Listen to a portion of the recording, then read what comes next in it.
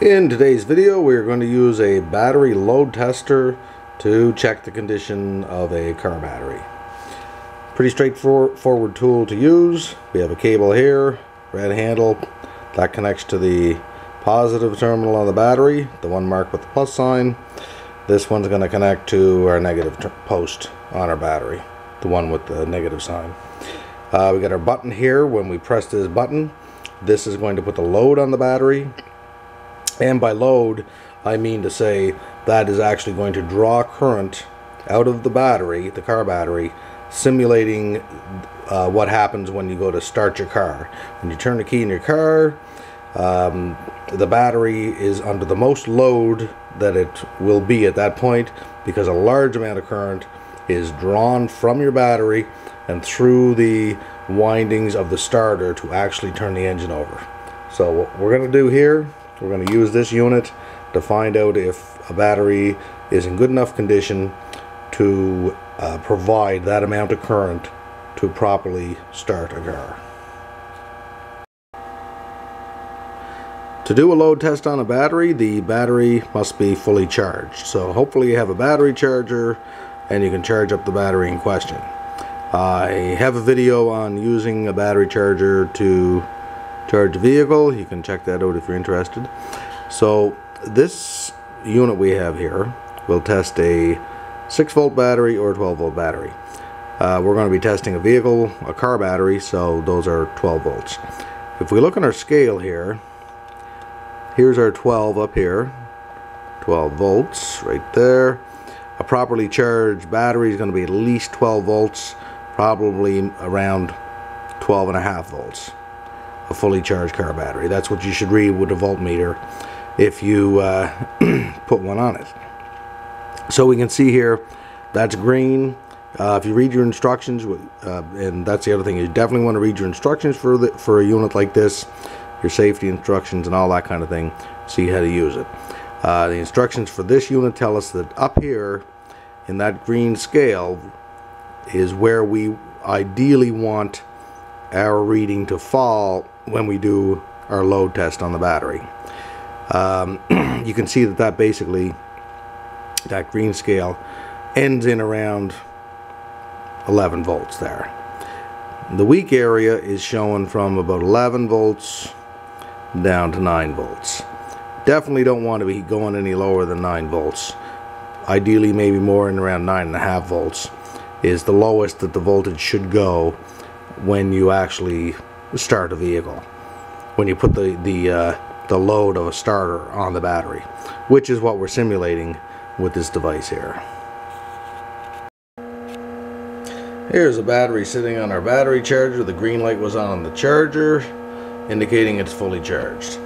I actually have a video on using that particular charger, so I'm going to take their cables off of our battery. We saw that our green LED was on the charger, so we know it's fully charged. Fully charged battery should be indicating around 12.5 volts. So we're going to use our load tester, but just to show you that we can check that with our little $10 meter. That load tester, by the way, cost me about $50 here in Canada. So there we go. We got a 12.5 volts. So we know the battery is fully charged, but can it actually produce the current to start a car?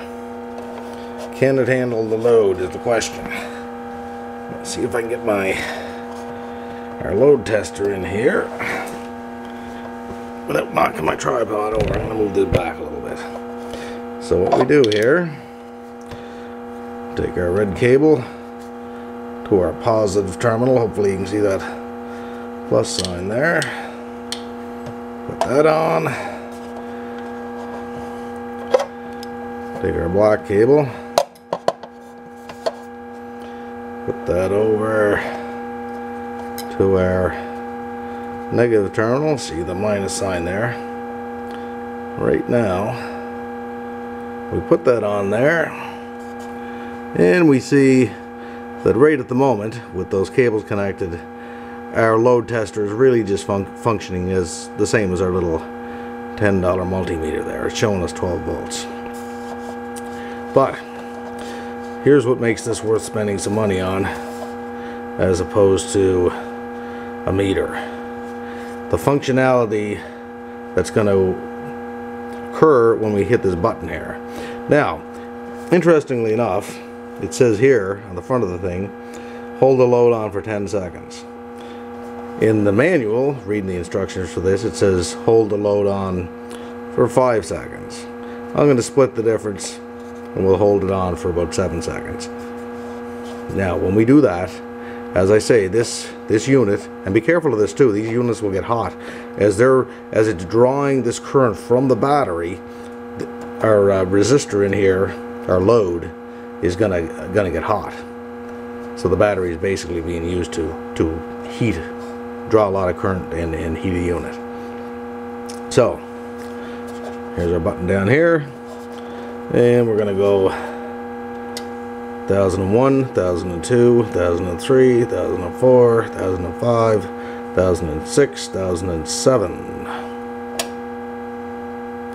Now, that we saw was really bad results. This battery is no good at all. We saw how low that went down over there. And we also noticed that when we released it, after putting that load on it and drawing current out of the battery, that the voltage on it has dropped down to little less than 11 volts. Okay, we have a second battery on our battery charger. We saw that our green LED was on our battery charger, indicating that the battery was fully charged. So we're going to do the same scenario. Disconnect our charger. If you're using that charger, actually want to unplug it and then disconnect those cables. But trying to do this video being as unintrusive as possible here. So we'll do the same little scenario. Take our little multimeter there, which incidentally is on the DC volt scale here, and it's able to read up to 20. You see a 20 there by my little finger. This will read as high as 20 volts DC on that scale. We throw that on there. Negative terminal, positive terminal, and hopefully you can see that's reading 12.81. Again, fully charged battery, should be showing at least 12 volts, generally about 12.5 volts. So back to our load tester. Again, we are going to simulate the load that would be on this battery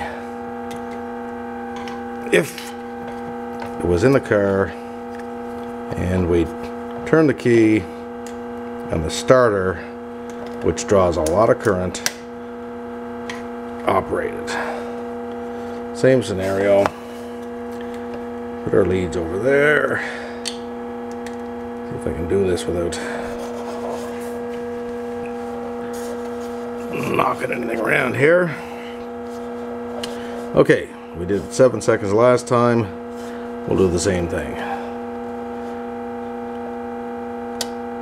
1001, 1002, 1003, 1004, 1005, 1006, 1007. We can see that that dropped down into, I think it was reading about 10 volts. Now, that's shown in our weak scale, but reality of it is generally battery voltage shouldn't drop below about 9.5 volts.